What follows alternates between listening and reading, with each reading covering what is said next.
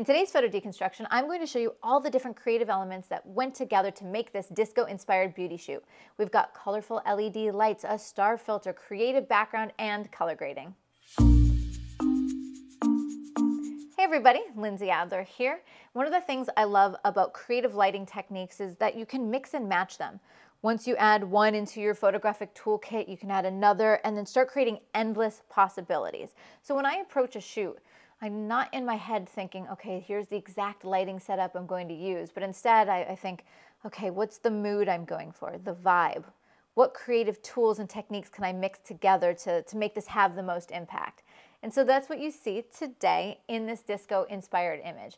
Now this shot was actually as part of my fashion intensive workshop. I run these workshops a couple times a year. By the way, if you want to join, go to learnwithlindsay.com to the workshop section. They always sell out, so you're definitely going to want to grab a seat. And so in this shot, I wanted to show you how I would create an image that was more of an editorial look. And so it was originally inspired by the wardrobe, by her dress. And so I'm looking at it thinking, how does that feel to me? What kind of vibe could I create? And I was looking at the model and she had this beautiful afro and I said, let's do something that is 70s inspired. So to build this shoot, I actually went upstairs and I went into my prop closet and I found these curtains that I had hanging back there. I'd actually used them for a holiday shoot. They're these really inexpensive fringe curtains. I think they were $12 from Amazon. And I knew that they would catch the light just right and give me that disco vibe. So we set up the background. I asked my makeup artist to give me kind of a 70s looking eye makeup. And then for the hairstylist, I said, let's fill out that fro. Let's really lean into the disco.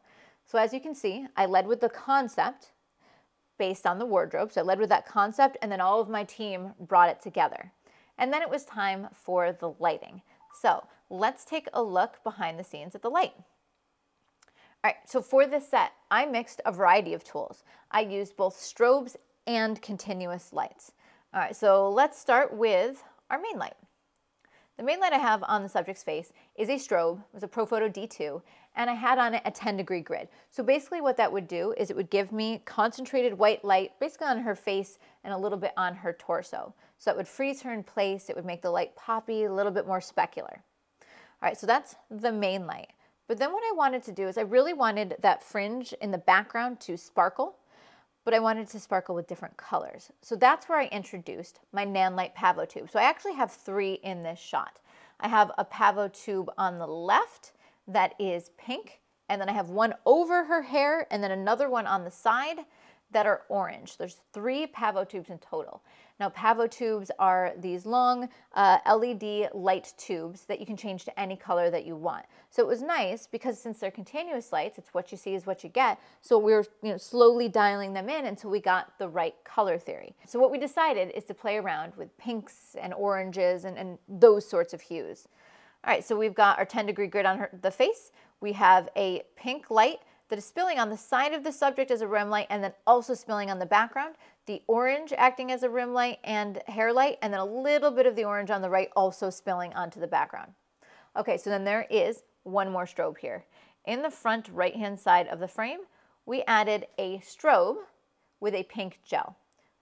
The shadows were looking a little too dark and we wanted to unite the colors on the subject with the background, so the pink gel was able to do this.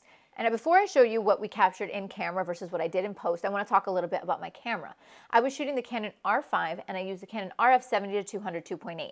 I purposely grabbed this lens for two reasons. First of all, I didn't want the curtain in the background and the sparkles to be distracting. I wanted them to be out of focus. So I could achieve this in two ways. First of all, by grabbing that 70-200, I could go to 2.8 and use a wider aperture to kick it out of focus. And then I could back up further from the model and use a longer focal length, which will make the background go even more out of focus. So in the final image, you can see that it's this beautiful bokeh, like this beautiful texture of light. I didn't want it to be crisp and in focus because it would be quite competitive with her. And so my camera settings I ended up with was 1/160th of a second, f2.8, ISO 400. So the aperture in this scene was very important. Often when I'm shooting in the studio, if I'm shooting with strobes, I'm not shooting wide open. I'm usually shooting more like f11, unless there is a specific reason, like I want the background to be more out of focus. So there's one more thing you don't see in this shot. For this image, I was using a Tiffin 77mm thread size filter. The filter I was using was a star filter, particularly the 4-point star filter.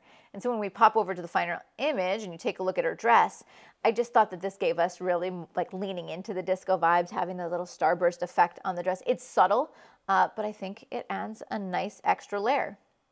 Okay, so now, since I really wanted this to have the feel of something that was vintage, something that was a little aged, something from the past, I wanted to change the color so it didn't seem quite as rooted in reality or in modern day. So this is what the final image looked like, but I want to show you what we captured in camera. So this was the original shot. And I still think it's beautiful, right? Like, that makeup is incredible. Her features are gorgeous. But looking at it, it's not quite toned the way I want it to be. I want it to be a little darker and more mysterious. I want the colors to look a little bit more vintage. So this is what I captured in camera. And then in Capture One, what I did is I added a yellow-orange to the highlights, so her skin tone, and then I added a magenta to the shadows. So what I was doing is I was picking up on the colors I was already using, right? I had some orange Nanlites, and I also had a pink Nanlite. So I did yellow-orange to her face, and then the pink magenta to the shadows. So here's raw, and here was my color grade.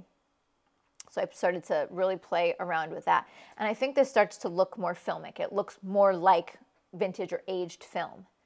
And then looking at her, it's not like there's much that needs to be retouched, right? Maybe like a little bit around the eyes. She has absolutely stunning skin. But I noticed that there's some sparkles missing lower on the fringe in the background. And then maybe there's some spots it was missing. I had actually already used this curtain before, and so it had kind of fallen apart, which was another reason I wanted to add a focus in the background. So I did want to make a few tweaks. So here's what I did with my retouching. So you can see that the background got cleaned up a little bit, smooth out the skin just a tiny bit, and then I got rid of a couple distracting reflections, but it's pretty close. So really the biggest change between in camera and the final shot was in the color grading, in achieving the right mood for this disco shot. Well, I don't know about you, but I love this image. This is something that's a little different in my book. I have some things with disco vibe, but this model inspired me, the dress, and I love how it came together. By the way, if you want to be able to join me for these workshops, don't forget to check the links in the description below. And if you want to see the gear that I used here, maybe pick some up, be sure to visit Adorama. And I've got each one of the pieces of gear listed in the description.